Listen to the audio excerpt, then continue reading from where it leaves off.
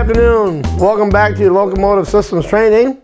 And I apologize for the lack of videos. I've been out and about all over the place for the last month and a half and haven't had a chance to gear up, but we're back and we're doing great things. And the last time we left off, I believe we were talking about air brake components.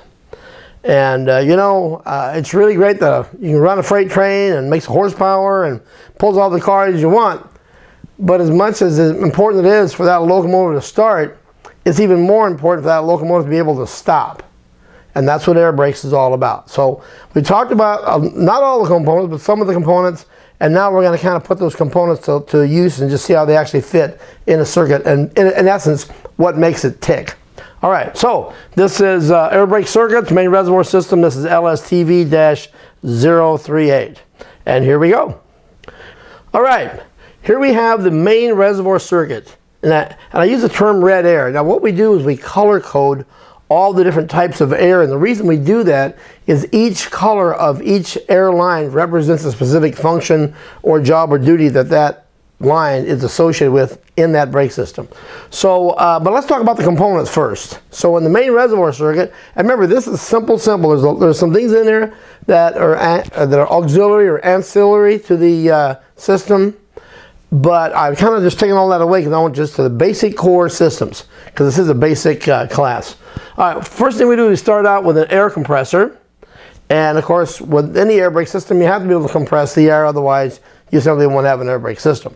So we started out with an air compressor. They can be shaft driven right out the front of the engine. That's right out the front of the engine.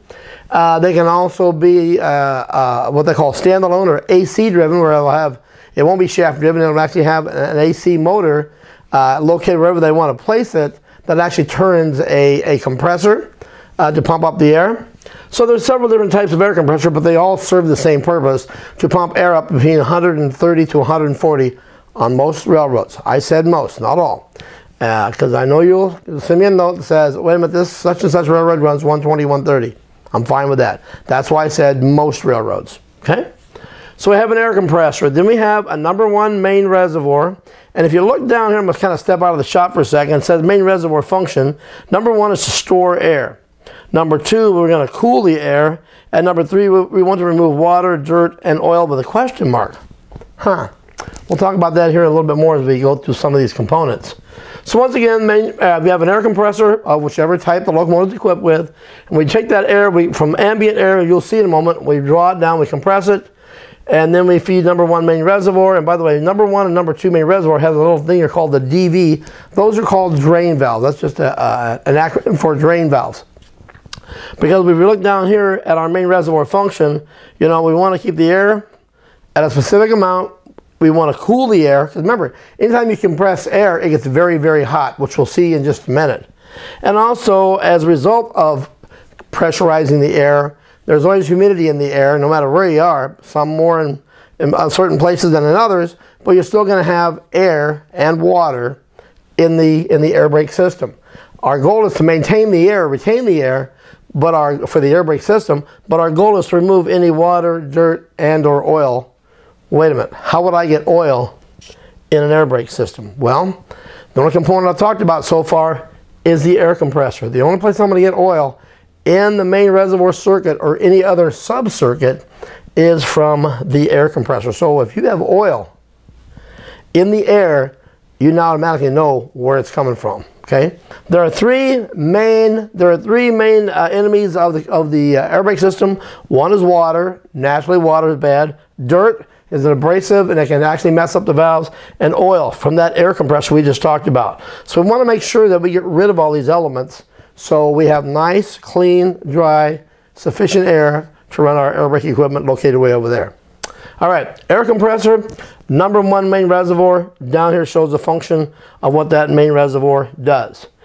What I'm going to show you in a minute, but we're going to put some arrows up here. I have a J1 safety valve, and that's designed to protect this system from excess system pressure. That doesn't mean that it removes it. It just removes excess. For example, if this system runs 130 to 140, cut in at 130, cut out at 140.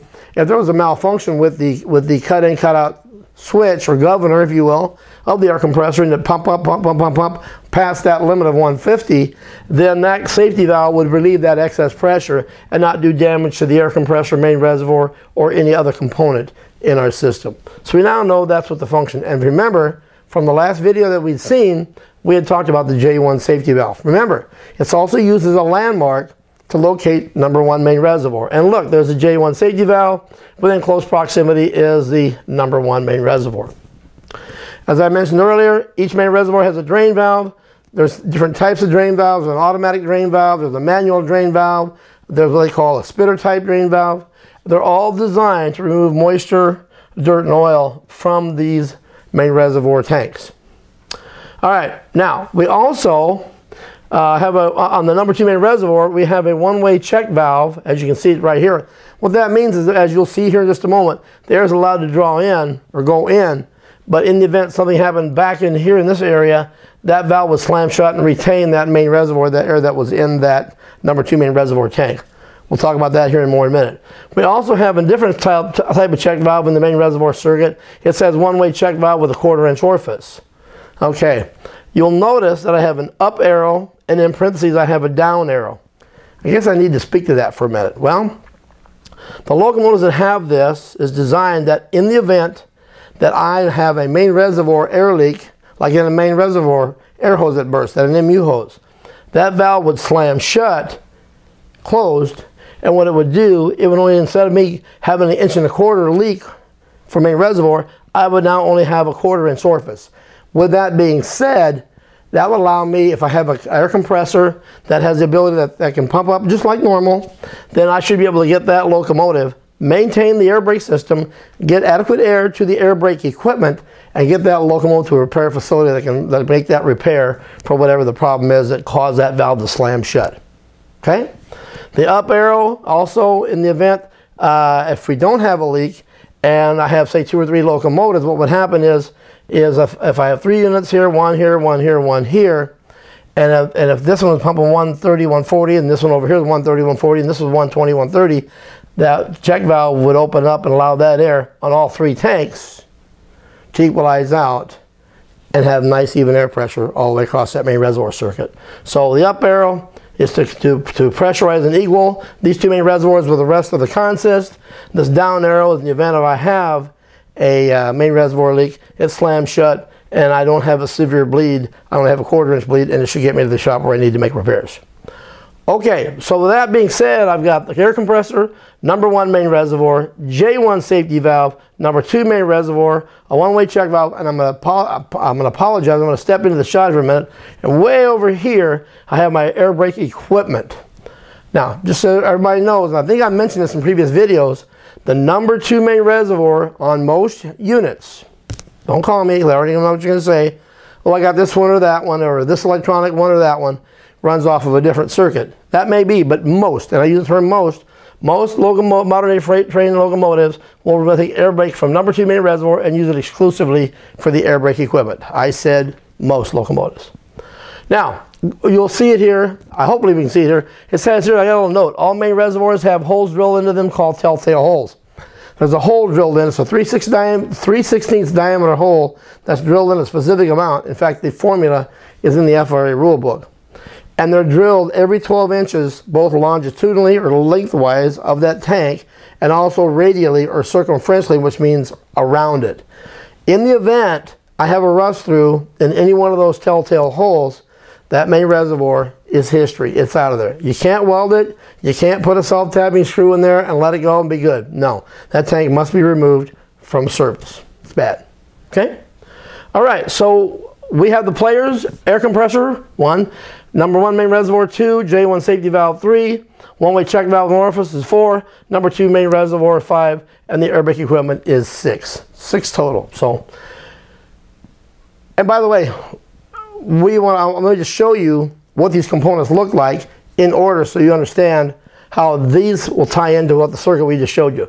All right, this here is a small air compressor. It's shaft driven. It's a 3-cylinder air compressor. I have a low pressure cylinder on this side, one you can't see on this side, and then the center one is a high pressure, smaller diameter. So the larger diameter cylinders are low pressure, and the smaller diameter cylinder in the middle is high pressure. That's an air compressor. All right, now, there we go, stop right there. This is the #1 main reservoir tank, and you can see by looking at it, here's my running board, you'll notice that the tank sits at a slightly downward angle. Why is that? Well, water and oil, if it's got it unfortunately, has a tendency to run downhill. That's why these tanks have a slight slanted angle going down. And down at the very bottom of it, you may be able to see it, maybe not, there is a drain valve there. And that drain valve is designed to drain water or moisture, same difference, water, oil if it's equipped, if I got a bad air compressor, and dirt. And as you can see here, by looking at this locomotive right here, I literally have a trail of dirt that is literally exhausting out of that automatic drain valve. So just by looking at this picture, good looking locomotive. I got all the telltale holes in there, but we've got a dirt ingestion problem, as you can see by the dirty air that gets blown out every time this automatic drain valve either works through the air compressor, cut in, cut out, or is a spitter type, or manual drain, or whichever one we have. You can see there is a problem here with dirt inside the air brake system. And remember, dirt and moisture are the two biggest killers of an air brake system. Okay? All right, so let's go to the next one. This here is our J1 safety valve. Most of them are located underneath the running board. Okay, remember what I said in that last video about a month ago, that when you find this J1 safety valve, wherever that pipe goes to, and whatever main reservoir goes to first, that will be #1 main reservoir. We use it as a landmark. Remember, this guy is designed to pop off at 150 psi. Now, to add to that, on a lot of Evo or GE locomotives, there is one that looks identical to that, although it's not. Physical shape, it's identical. Now, that one is located on top of the high discharge of the air compressor on an Evo or GE Evo locomotive. The purpose of that one is set at 175 psi to relieve any air, because what will happen is the air gets pumped up, and if you're in cold country, and I just came back from cold country, that air will go down. If there's moisture laden in that pipe, that water will have a tendency to run downhill, and it'll literally build in an area far enough away that where that water can actually freeze and become a plug. And remember, that air compressor is pumping, and it hits that block of ice solid. That air's got to go somewhere, so it will relieve off the top of that air compressor, just like this one will relieve if I exceeded 150 down below here. Cool? So now we know what the 150 pop does. It saves the system from excess pressure, and the 175 on the Evo units is designed to relieve excess pressure in the event I have ice downstream in that main reservoir pressure discharge pipe. All right, let's move on. All right, #2 main reservoir. All right, this here is a #2 main reservoir check valve. They're required to be on #2 main reservoirs. Why? Well, we mentioned earlier, #2 main reservoir on most locomotives is the air that we use strictly for air brakes. Okay, we want that air to be clean, dry, and ample supply of air. Now, in the event downstream, because remember the main reservoir air is coming in just like this, going into that tank, pushing that check valve open, and the air is flowing into that tank, and at the other end it goes out of that main reservoir, and it goes to the air brake equipment. If I have something downstream of this flange right here happen, and I have a loss of main reservoir pressure, this valve will slam shut, retaining that 130, 140 of air. Now, we're going to talk about that for a minute. This tank is designed to be of a specific size that allows the operator or the engineer to make 2 full service brake applications with the locomotive in freight position, or what they call direct release, to make 2 full service brake applications without having to go back and recharge the brake pipe. So we want to make sure that there's no water in it, no dirt, no oil. We want this tank to be full of air and nothing else. All right? So again, this main reservoir check valve is on watch all the time, and he allows the air to flow in this way, but he stops it dead cold if the air tries to go back, because I have a loss of pressure from here backwards. Cool? Okay, let's go to the next one. This here just shows you a different angle of the main reservoir. You'll see that it's clearly dropped down at an angle, and if you look real careful, right here you'll see 1 and you'll see 2 telltale holes, and again we use those to looking for any kind of a rust out or rust through. If we see any air or water or oil, anything coming out of these, that tank is automatically history. Okay? All right, that was #1 main reservoir. All right, here we go. Let's go to the next one. Oh, and finally, this here is our air brake equipment, okay? Or what I would call the air brake compartment. Okay, when we drop the air door down, I have a bunch of different components: 20-step control valve, A1 charging cutoff pilot valve, P2A, J relay valve, as well as a little other equipment that we have located in here. Different tanks, pressure switches, magnet valves, that type of thing. All right, so that's the air that comes from the number 2 reservoir to feed all this equipment, both underneath the cab floor, which is this air compartment, as well as the air brake equipment above up in the cab, as well as all the air brake equipment that runs down both sides of that locomotive. Quite an extensive system, but we're going to simplify it big time. Okay, so let's go back. Let's go back now. Oh, go way back. Keep going way back, and we're going to stop right at the circuit right there. All right, so I'm going to step out of the picture a little bit because we're going to start right here. Now it says red air, but I'm going to kind of go against that. All right, so again, remember, we started out in the air compressor. Let's say it's a 70-degree day, beautiful day. We're down by San Francisco at sea level. Beautiful, 14.7 psi at sea level. We draw the air into the air compressor. That's why I got a blue arrow, ambient air. We draw the air in on the low compressor side. We hit the button again. Oh, look, and I'm going to step way out of the shot here for a second. Now the air has increased in temperature from about 70 degrees Fahrenheit way up to about 350 degrees. It's so hot, that pipe, that discharge, high pressure discharge pipe is wrapped, and you can literally bake a cake on that pipe. It's so hot. And for the folks that like the metric version, it's approximately 177 degrees centigrade out. So that's the air in, this is the air out, and it's now at 140 psi. We hit the button again. Oh, wait a minute. How are we going to cool that heated air down? Well, on some locomotives, or a lot of the old locomotives, there's about 65 feet underneath the running board, over by on the conductor side, where the air goes back and forth to about 65 feet of pipe. That's just not pipe just to be there. That's actually a 65-foot radiation pipe. It's a cooling pipe. So when the air comes in, we take that 350 air and we want to draw it down to where it's much, much cooler.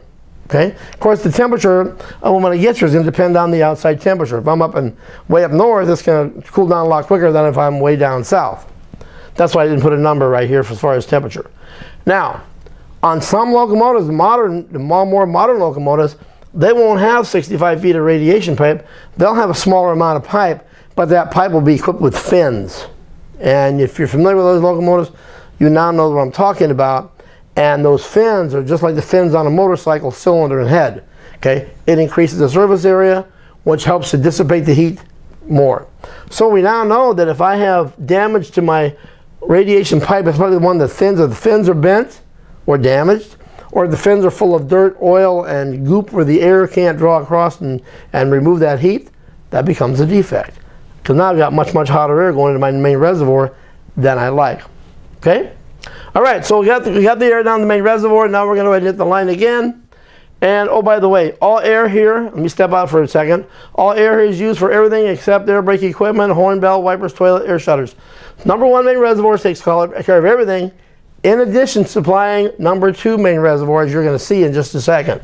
We're going to hit that, and boom, the air is going to come out of number 1 main reservoir and do a 3-way split. It's going to come up to that J1 safety valve, which we already talked about, and it's going to make sure, right there, relieve excess system pressure.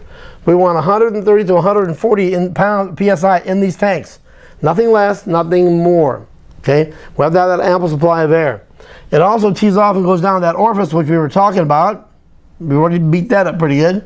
Then it also will go to that number 2 main reservoir check valve. It'll allow it to go flow through it. But if I have a problem downstream of this main reservoir, as you'll see here in a minute, then that would slam shut. I would hold that air in there to allow me to have full opportunities to stop my train before I run out of air in this tank. Okay, so with that being said, I go a little bit further, and boom, look at this. Now, as we're going through that 1-way check valve with a 1/4-inch orifice, I'm going out to my main air brake, not air brake, well, it is air brake, my main reservoir air system, and it's going to go out to each end of the locomotive where it can either be immued, or if it's a single locomotive, the angle cocks will be closed, and that'd be my whole main reservoir system. If one end or both ends are open, then they go to other locomotives, they all immune them together, and I'd literally wind up with one great big main reservoir for all 3 units. That's why they immune. All right, it says here, in the event of a separation of main reservoir at the MU hose, main reservoir pressure loss will be minimal. how much? 1/4 inch instead of 1 1/4, the air compressor should be able to supply air to the number 2 main reservoir and get that locomotive to a repair facility that can make that repair. It's designed that way. Okay, let's go a little bit further. And by the way, just throw this in here, and number 2 main reservoir one-way check valve was here, which we already talked about, that if I have a problem downstream of this, then that valve slam shuts and I retain that air to give me 2 full application to stop that train. Okay? Actually stop that locomotive. Each locomotive has that. Each car has its own method of retaining air to stop its own self. All right? Go on to the next one.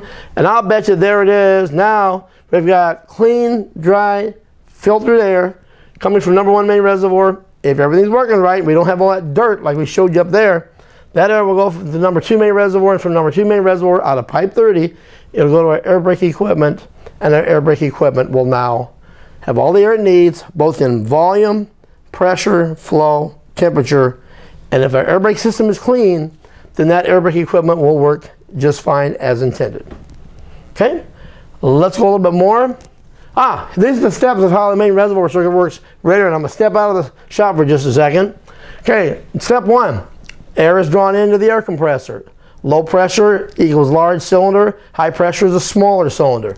Air goes through the radiation pipe, approximately 65 feet long, or it is of the finned type. And remember, we talked about the fins being plugged, dirty, bent, damaged.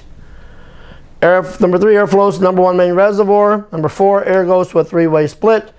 4A is J1 safety valve, that's part of that 3-way split. 4B, 1-way check valve with a 1/4 inch orifice, we already talked about that. And 4C, number 2 main reservoir, 1-way check valve, we've already talked about that.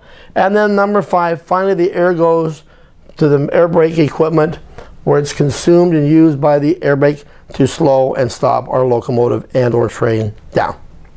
Okay? All right, so wow, that's quite a bit of information for just a little bitty simple circuit. So we now know it's 130 to 140 PSI on most locomotives. I said most. Remember what I said earlier in the video. All right, so when you get done taking a look at that, remember our website is www. That's not a 1. There's no numbers in our web address. It's www.lst-ca.com. Once again, that's www.lst-ca.com. Take a look at it. Thank you for support, and we're going to get back on track, and we'll put more of these videos out for your benefit. And pretty soon we might actually get on a locomotive. Wish me luck. Thanks, and have a safe day.